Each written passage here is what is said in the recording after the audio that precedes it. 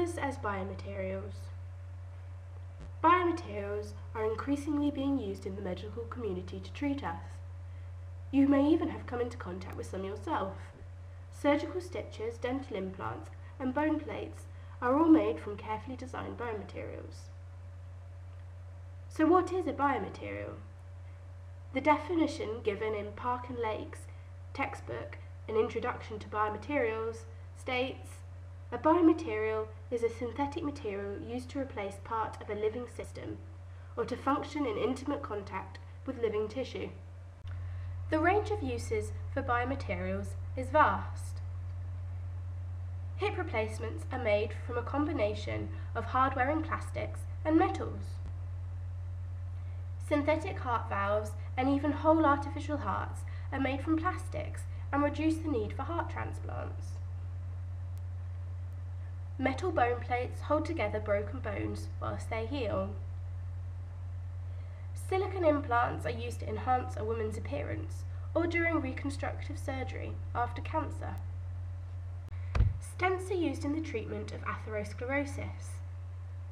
The metallic mesh is placed inside the artery and expands, widening the artery where the atheroma was.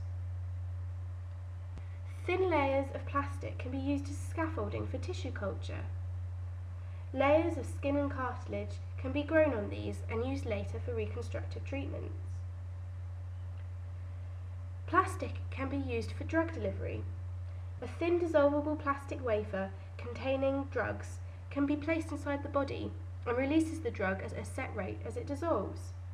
This can be particularly useful in chemotherapy, where the precise location of treatment could mean reducing the amount of healthy non-cancerous cells killed. Similarly, dissolvable stitches also use dissolvable plastics. Why do polymers make good biomaterials? Firstly, it is important to note that they are not the only materials used. Ceramics and metals are used on their own or a combination with polymers to make implants. However, polymers are becoming an increasingly popular choice and are taking over the jobs of these other materials. This is because they are very easy to manipulate and design, and they can have a huge range of properties.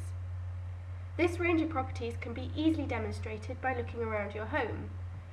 Polymers are everywhere, from the circuitry inside your mobile phone to the nylon in your clothes. So what are polymers, and what is it about them that allows them to have their wide range of properties? A polymer is a substance with a molecular structure made up of smaller monomer units bonded together in a polymerization reaction.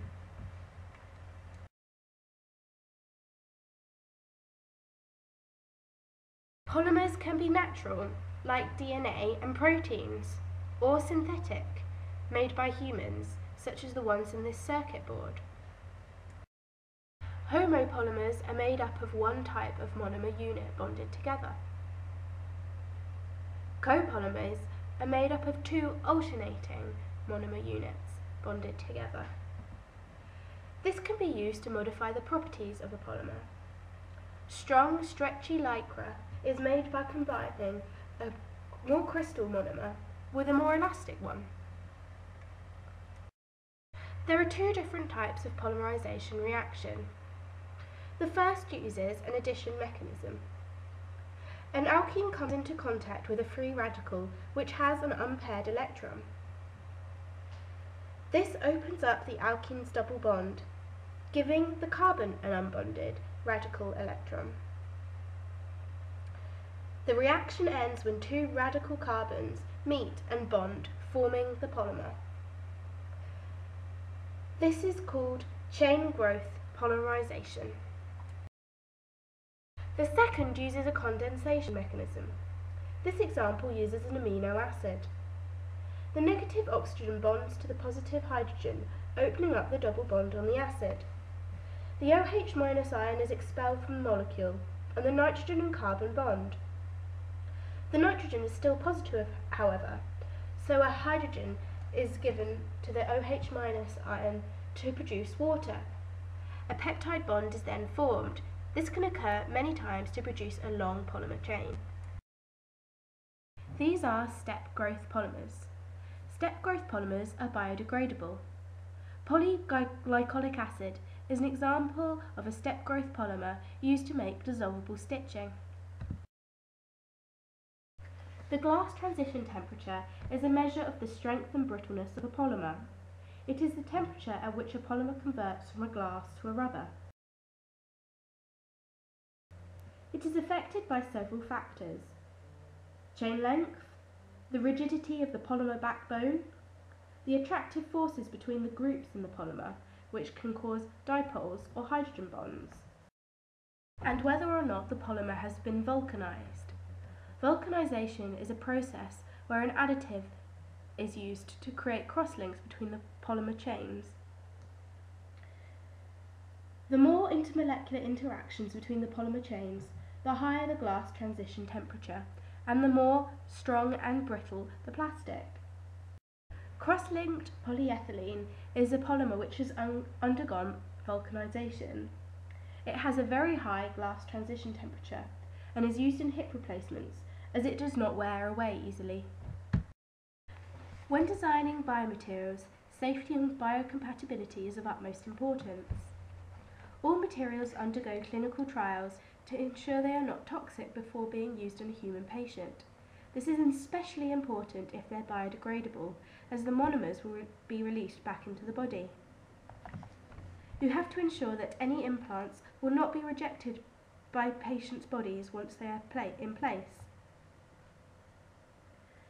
Ideally, if the implant is permanent, it can be incorporated into existing tissues, such as in a heart valve. If it is not permanent, however, it is ideal that it is biodegradable, so that no intrusive removal is needed. What is the future of biomaterials? Current research focuses on increasing the biocompatibility of biomaterials. This would completely revolutionize the prosthesis industry. It would allow devices to heal in a physiologically normal way, which will allow implanted limbs to completely replace the functionality of lost limbs. It would also improve the function and reduce infection rates in current implants. A completely new area is the use of biomaterials in diagnostics. A chip array containing DNA of bacteria could be used to recognize the origin of a bacterial infection almost immediately. A device containing living cell cultures from a person's body could be used to synthesize on-demand pharmaceuticals directed to the physiology of the individual. The opportunities are endless.